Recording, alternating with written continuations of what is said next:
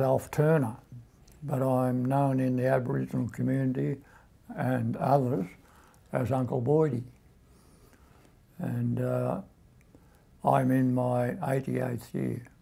Life was pretty hard in the 1930s and beyond, and our mothers taught us if we saw a big black car, which is the car that government authorities drove at that time, if you see a big black car coming into the mission, run and hide.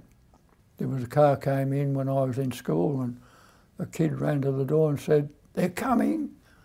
And up jumped all the kids and left the school. But I ran down, I couldn't swim, I ran down, sang out across the river, "Mum, bring the boat."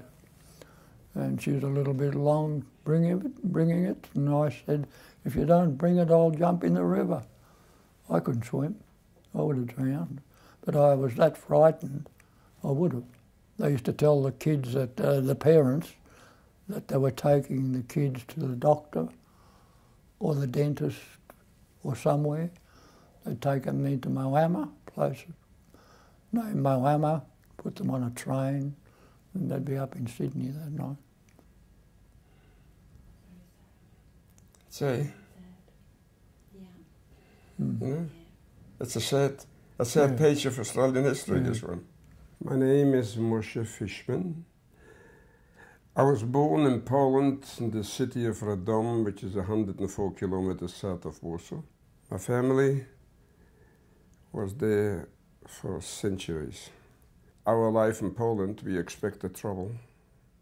And the parents tried to send their children away overseas to other countries if possible. The ghetto was an open jail. Just imagine 30,000 people were crammed into a part of the poorest part of town. On top of it being locked up, the food situation got from bad to worse, because everything else was confiscated and we were living only on ration cards. And we tried uprising, with what? The first uprising against the German might was in the Warsaw Ghetto. 250 boys and girls began an uprising with 15 rifles. We tried everywhere, wherever we could. There were partisan movement. But what could you do? You were surrounded. Kristallnacht, the German government decided upon one of the largest pogroms in Europe. They smashed every single Jewish business. They burned down every single prayer house or synagogue in the whole country of Germany. And they took about 40,000 people into the concentration camps of Dachau.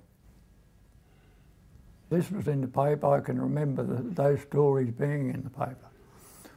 And after about a month, William Cooper could see that no one else was going to do anything for these people. So he decided that he would. So he organised the march. They marched to the Nazi government ambassador and tried to give him the petition, yes. And they wouldn't come out and talk to him, so he left the petition there and the letter.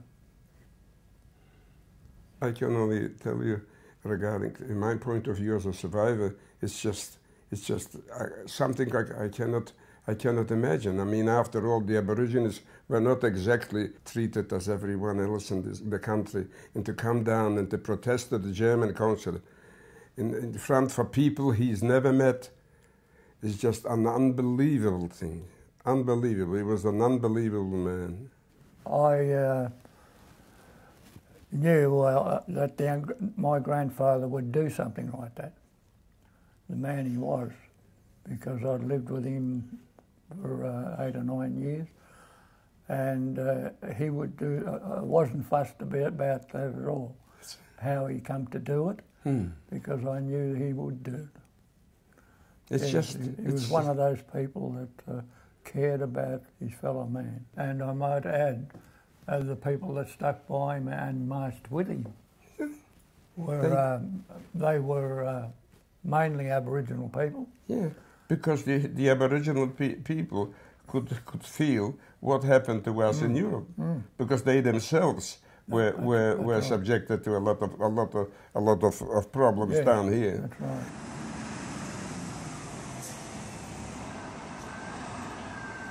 Well, William Cooper wanted to be his people to be represented in Parliament, but he wanted more or less people to be able to go out into the wider world and get a job and to live like other Australians live.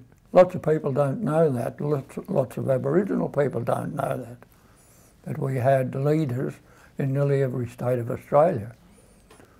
But they were a minority in those times, and they couldn't do what they were trying to do. It's only come about after they died that some of the things they fought for we were able to enjoy. So his work wasn't, done for themselves. Yeah. Everything was done for their people.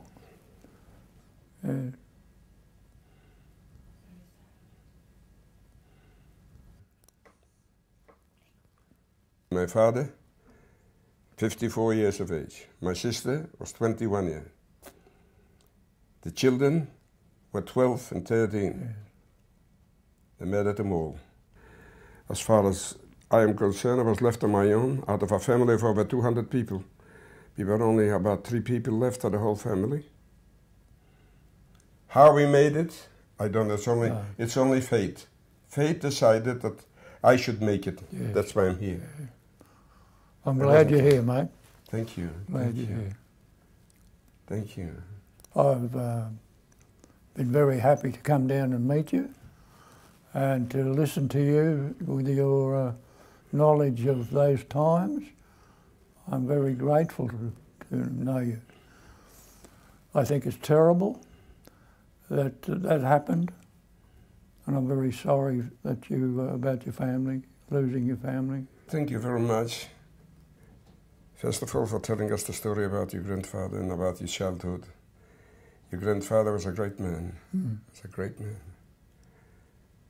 I mean, if you can call Gandhi a great man in India, you can call William Cooper a great man in Australia for his own people.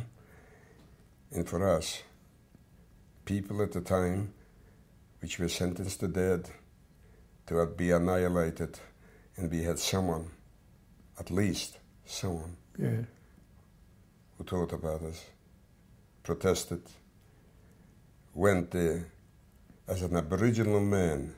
It is an incredible story, incredible and unbelievable. Thank you very much. Thank you for listening. Thank you.